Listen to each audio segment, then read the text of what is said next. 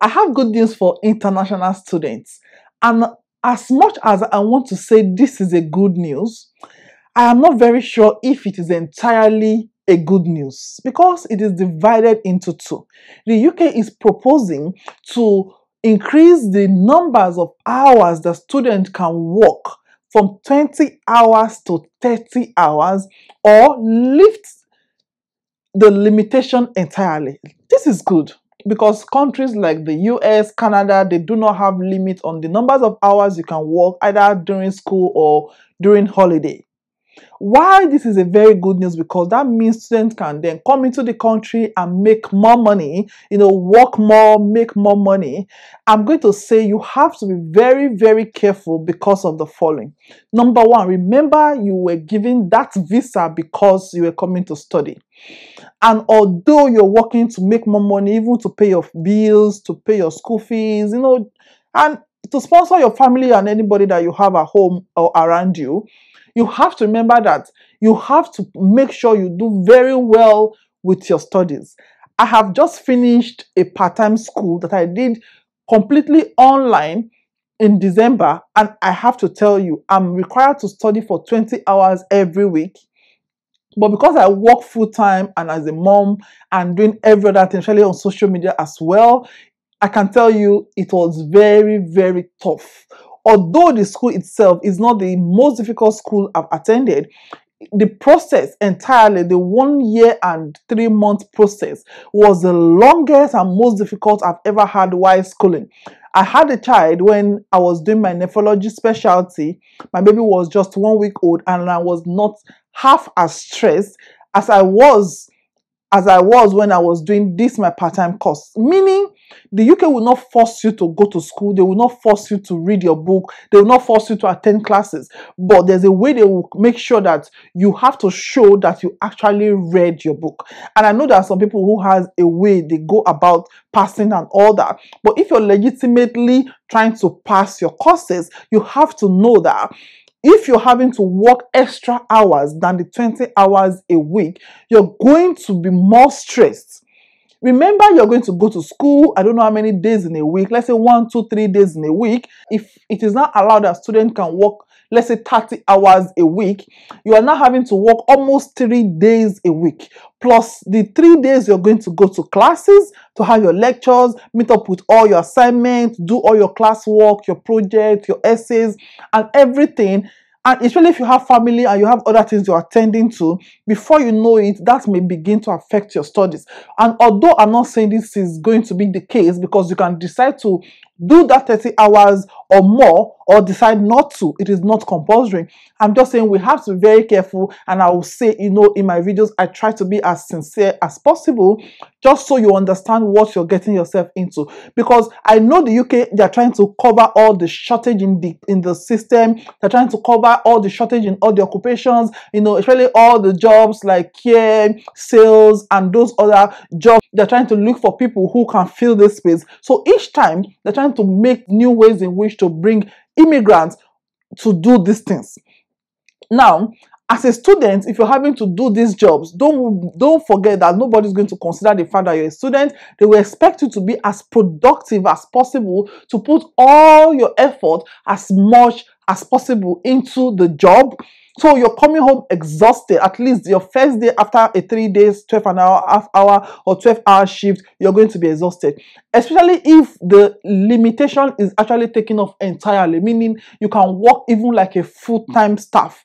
Do not allow that to hinder you from passing your exams. Because remember, if you do not pass all your courses, it will affect your ability to get the post-study work visa. And even though the UK is trying to cut down the post-study work visa to 6 months, we don't know if that will be approved. And if that is approved or not, if you do not pass all your courses, because that was the only reason you were given that visa to come to the UK, it's going to affect you being able to apply for post-study work visa. So you have to remember that your studies is your main priority. The second disadvantage, I'm not trying to discourage you, I'm just trying to analyze what I think. The second disadvantage that I see in this is, if you notice, most students right now, they do not pay tax, income tax. And it's just because some of them do not work more than £12,500 a year. And there's this grace of, if you don't earn more than £12,500 thereabouts in the UK, you're not supposed to be paying tax. And most students will boldly tell you they've not been paying tax because they've been working 20 hours, a week during the school period, and even though they work more, by the time they add all that together, they can actually get away with not paying tax throughout the whole year, because at the end of the year they've not made more than that tax-free amount. But now, if you decide to, let's say, take care, for instance, and you're working, even if it's just 30 hours a week, and let's say you're getting paid £10 per hour, you're going to be making over £15,000 a year. And although it is not a lot, because you have to still take off that your tax-free amount before you pay tax on whatever is remaining. But that will mean the more you work, the more tax you have to pay. So if you get carried away with working that much, just like a full staff, you're having to then pay. Sometimes as a staff, I pay over 500, 600, 700 pounds. In fact, there are months when I do extra shifts. When I was in the care home, there was a month I paid over £1,000 on tax. So the more you work, the more you have to give back to the system. So at the end of the day, you're now thinking, who is losing and who is gaining? The UK will not be able to fill their shortage occupations more with students who are supposed to be focusing on their studies. And although they'll be making more money, the UK is also going to be using them and getting, manpower, resources out of them, while taking their money in tax as well. So that means you will now have to give back to the system while working more hard to get more money, and then to still study. So it's like a vicious circle. It's like a circle. We're just running in circle. The UK has been created in a way whereby you have to pull back into the system. The less you work, the richer you are, and vice versa. The more you work, the less money you have. You will notice as a student, you have, discount, student discount, council tax discount. But when the UK decide now that you can work as many times as possible, once they discover that you're working as many hours as possible, then you have to pay more into the system. And although this is a good thing, because of course you can now be very free to work as much as you want. I've heard about people who were actually affected when they were applying for their indefinite leave to remain, because they were doing more than 20 hours a week. So that affected them at the long run. So that means you don't have to worry about that. You don't have that fear of being affected because you're working more. Of course, you have to remember that your dependent, your partner, can work as much as they want. You just have to be careful with, getting yourself too involved in doing too much work and not having much in return. As much as this is a good news, if it is approved, I hope it is approved, just remember that you don't have to do all those hours. You can decide to do how many hours you want. And it is also very good because it will help you to get more jobs, because employers, most times, they do not want to hire people who will not be able to cover the shortage, work full-time. They like to hear that you're a full-time staff.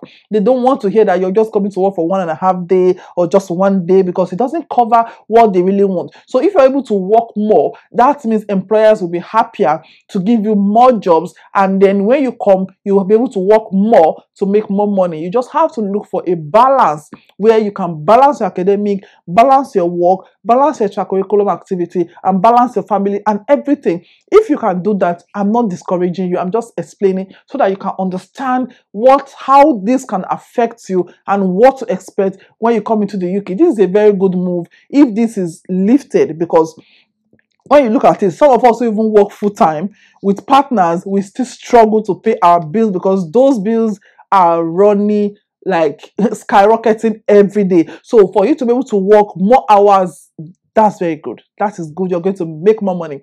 I've just told you this so that you can know what disadvantages are attached to this, because the UK will not give you £1 without taking at least 1 penny out of it. That is how the system works. But at the end of the day, it's still better